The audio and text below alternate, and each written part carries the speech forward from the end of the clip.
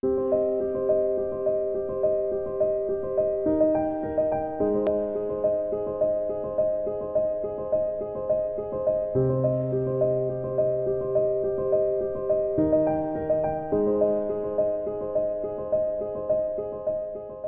brings together expertise across a whole range of different areas, including nursing, midwifery, social work, and many more really. One of the things that has always united the research centre is its focus on professional practice, and that's exemplified by the facilities we have, such as the simulation suite. The simulation facilities that we have are like a virtual hospital ward environment. So for example, we might have a hospital scenario which is a patient that has a cardiac arrest, and the students get to learn and practice in a safe environment how to deal with that situation. An obvious feature of the simulation suite is the mannequins, of course. They breathe, they blink, so many things that make it feel like a very real environment, particularly when students are concentrating on learning skills. We are going to be able to use an immersive environment as well, in which sound and video is projected in apparent 3D around a room.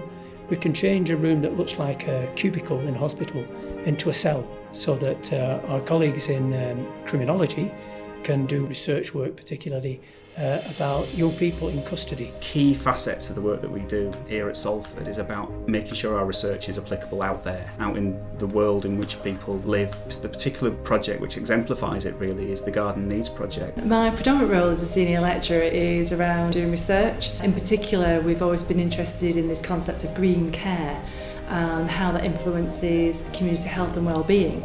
So projects like Garden Needs is of key interest to us, in particular for nursing and health in the wider context, looking to see how places like Garden Needs can actually influence people's mental well-being, physical well-being and emotional well-being. It's been great working with Salford University. They've been helping Garden Needs by evaluating the project that we run here, which is about supporting people dealing with mental health issues. So I think our purpose is twofold really. We try and provide research-led insights which can help our partners deliver their work, but we also try and work in co-produced ways in order to affect new insights and to think about how things can be done differently, all with a united purpose to try and increase social justice.